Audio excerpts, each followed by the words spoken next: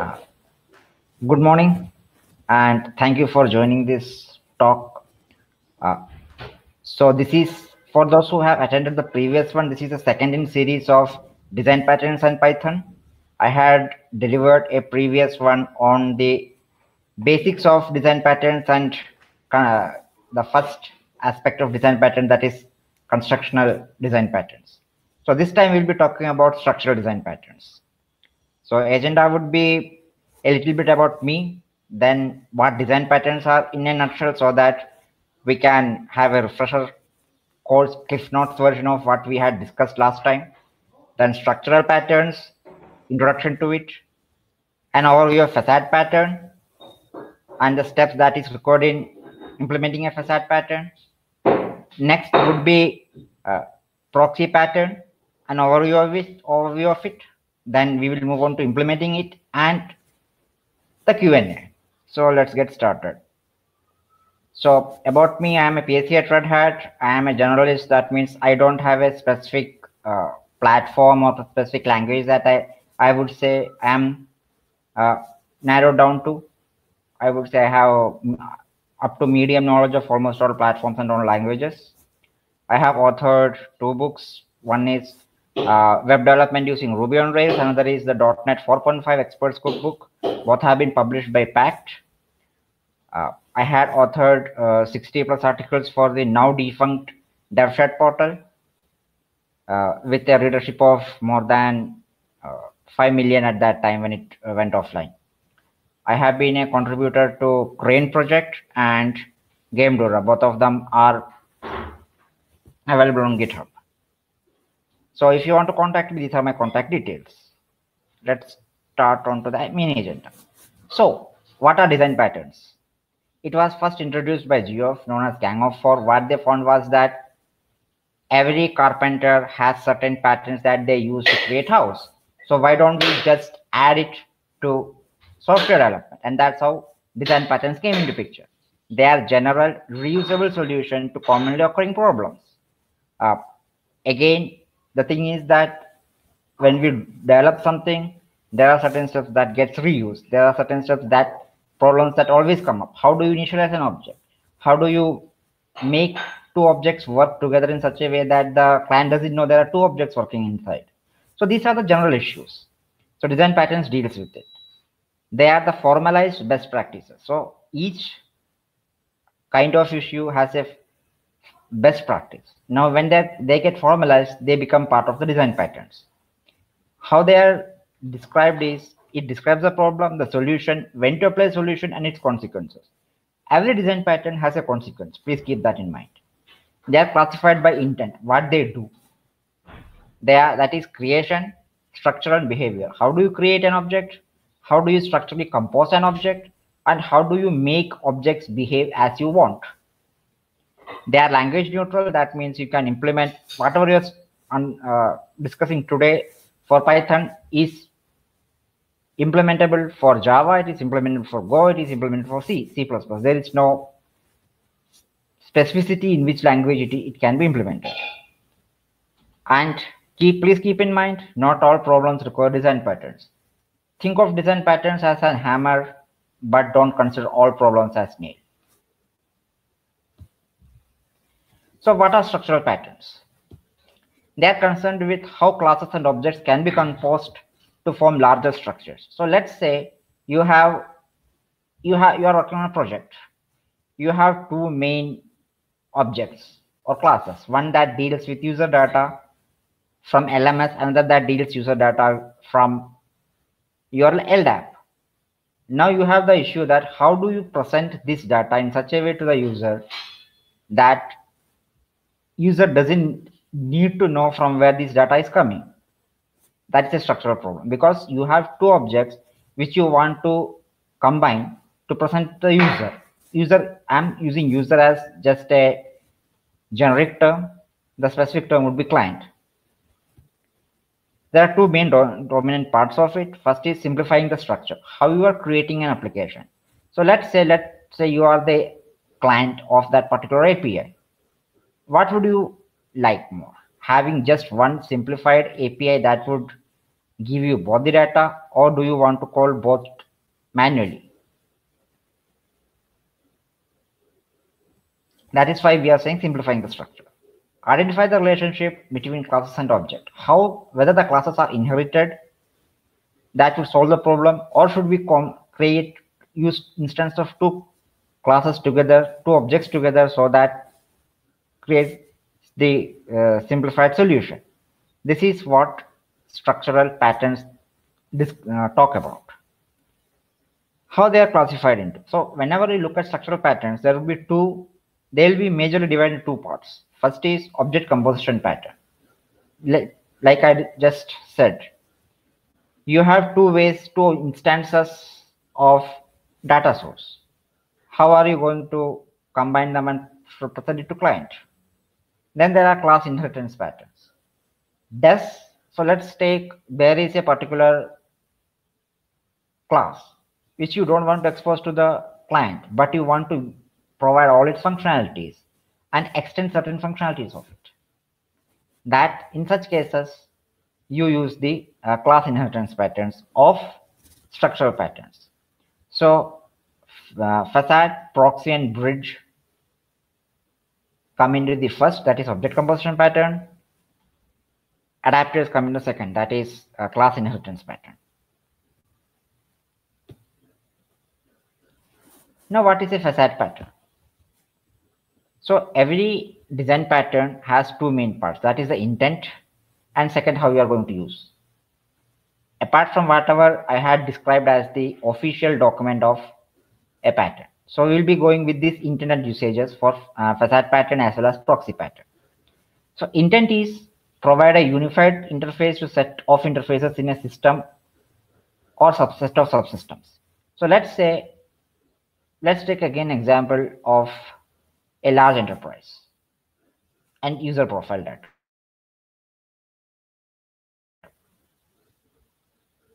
User profile is the system and the subsystems are LMS user profile, LDAP user profile, even SSO based user profile, which may be going into Google or whatever is there. Now, how would you provide a unified interface so that the client doesn't need to go and call each system individually? Define a higher level interface that makes subsystems easier to use. Again, I have three different systems.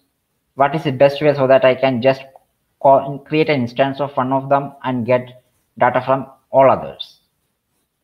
Wrap a complicated subsystem with a simple interface. Let's take example of LDAP. Now, in order to get data from LDAP, you have to have certain steps that you need to do.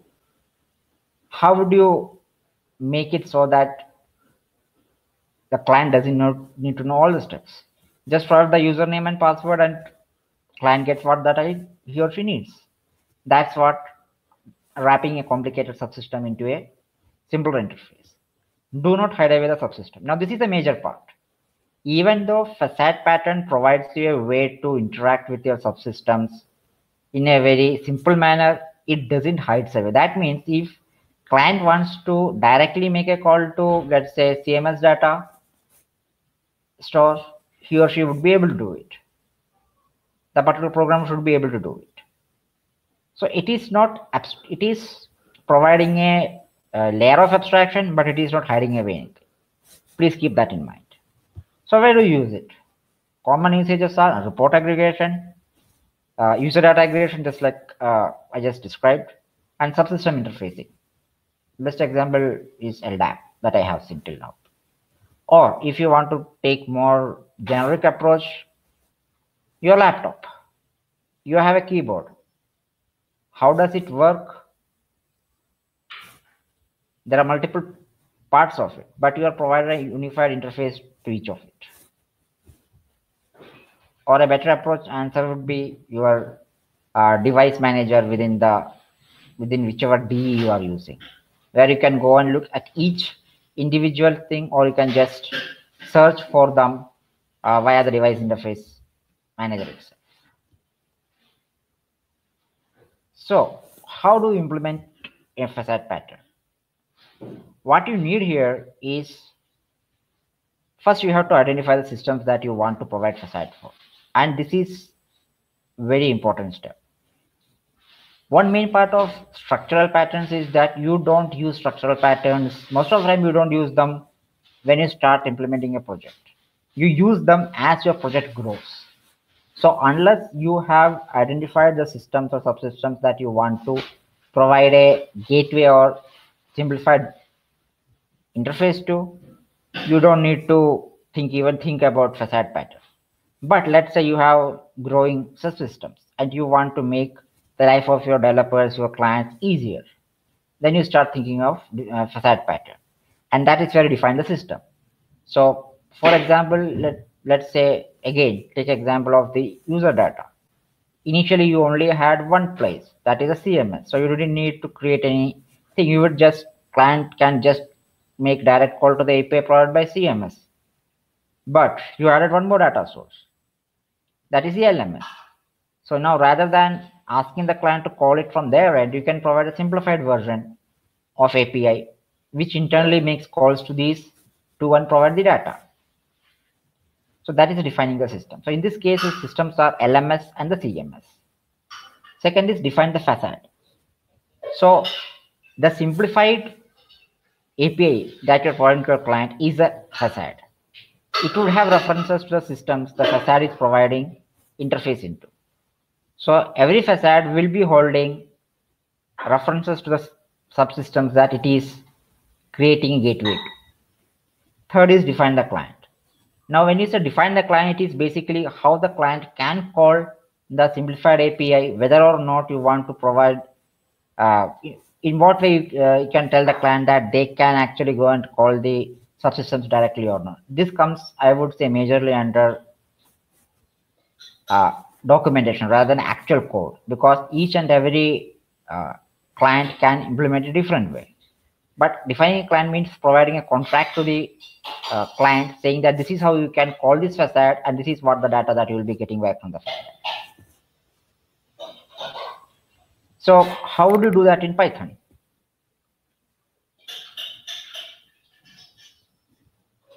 First is, let's define the system. In this case, user profile. And since there are multiple user profiles, we will be making it abstract. And there will be one main method each user profile system would be using. That is the get data. So next, how would you, continuing with the defining the system, let's inherit and implement the abstract. So for the sake of brevity, CMS user is the class, and it just prints, it overrides the get data, prints getting data from CMS, and LMS user inherits from user profile again, overrides the get data and prints getting data from LMS. Now, the facade. So we are creating a class called user data provider. So what it will do is that it will hold references to both kinds of subsystems it is wrapping up. So CMS user as well as LMS user. Then it would provide, so this is one of the ways. It would either provide ways to like get CMS user and get LMS user. You can even have just one, says that get user data, and then merge these two together. That is also possible. But in this case, for simplicity, what we have done is that def get CMS user and def get LMS user, which internally will provide the CMS and LMS user data. And in this case, the client doesn't need to know which classes needs to be called to get the CMS user data or the LMS user data.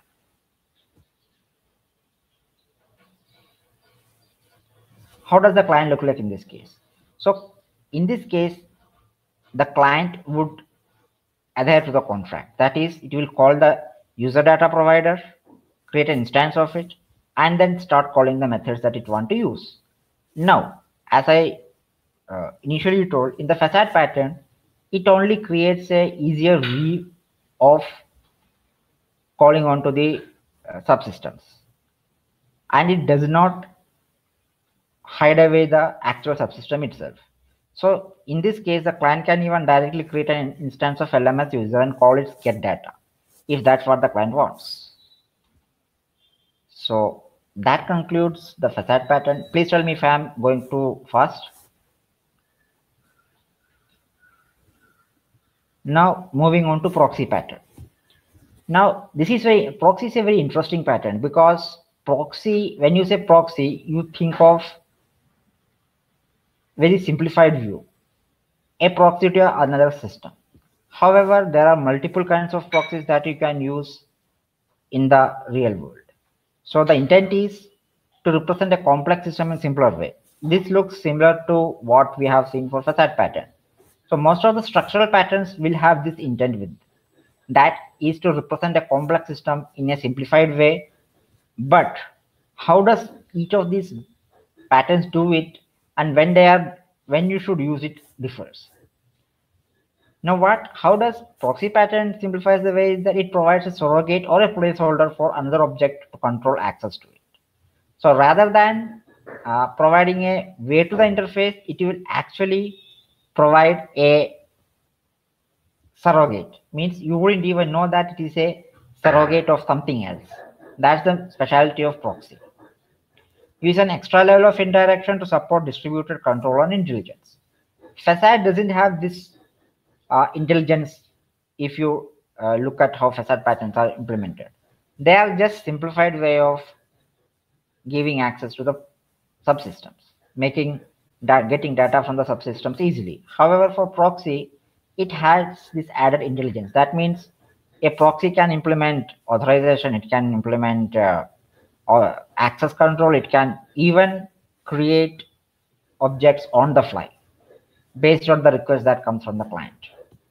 And based on this, whatever I have told you, there are multiple types of proxies. You have a virtual proxy.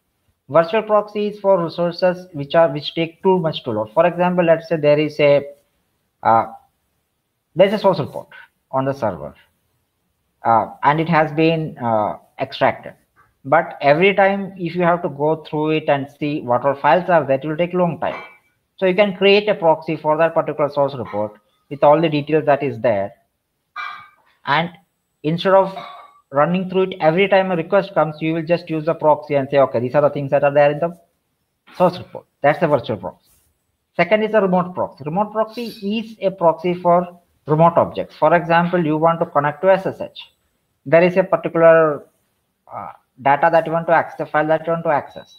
What the proxy would do is that it would do all the connection, accessing the data, everything for you, and you will only see the class, the proxy, and you wouldn't even know that it is accessing a remote object. Third is a protective proxy. This is something akin to SU, sudo users, you can say. You want to run a command on a particular, let's say you want to execute an API. Now, unless you have certain privileges, you shouldn't be able to access the admin data. And in such a case, the API can actually do the authorization and say that since you don't have admin privileges, you can't access these kind of data, and return everything back to you. That is known as protective proxy. Last is the smart proxy. Now, smart proxy are also known as dynamic proxies in some cases. So what smart proxy does is, let's say you have 5 classes and you don't know which class object would be required by the client.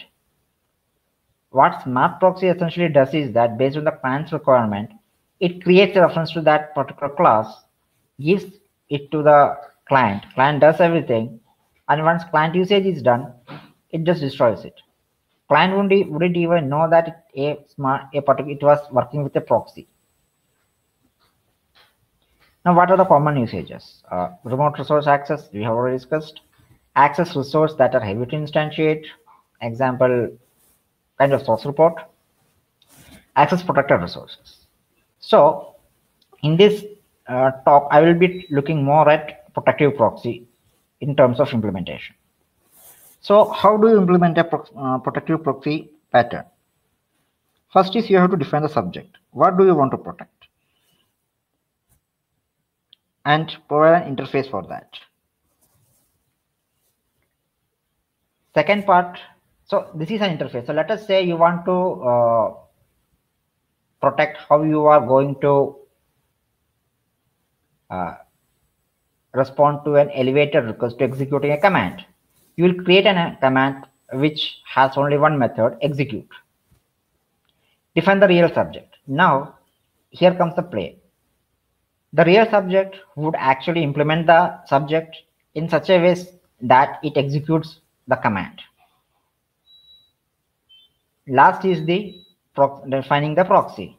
It implements the same subject that real subjects implements, but what it does is that it maintains a reference to a real subject and controls access to the real subject. So when a proxy is created, it will always implement the subject so that the client would never know that it is not accessing the real subject. So how does it look like in practice? So this is how you define a subject. You provide a interface. In this case, you want to run a command. Second, you create the real subject. So this is the class that would actually implement the command, which implement the interface, which the proxy will help the client work with. So in this case, it just says that for brevity, it will just print out that this particular command is executed. So what does the proxy does in this case? It also implements from the interface. However, what it does is that it actually checks certain things like whether the user is admin. How does it check? You pass the username and password. If the user have these attributes, it sets that it is an admin. So it can execute certain other commands that is not executable by non-admin users.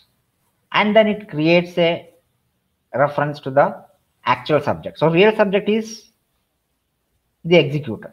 So it adds a reference to that executor in this. Now, when you look at and what then it does is it overrides the run command by itself. It checks whether user is admin. If it is admin, then it calls the run command of the real subject.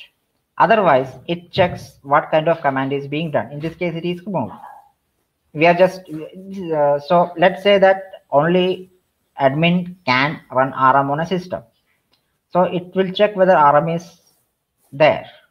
Is the command RM? If it is command is RM and the user is not admin, raise an exception saying that this cannot be done by a non-admin user. Otherwise, execute the command. So what proxy is doing is that it is essentially implementing the run command method of the subject, but adding extra features in such a way that the actual run command is executed only when after doing certain checks. How does the client use it?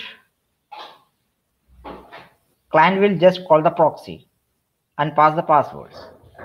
Since this is not correct, when client tries to run ls-ltr, it works fine because it doesn't need the elevated privileges. But when the client tries to run this rm-rf, you get an exception. The main thing to remember here is that client does not have direct access to the executor. Client might not even know that there is an executor working behind the proxy. So that completes the discussion on the structural patterns.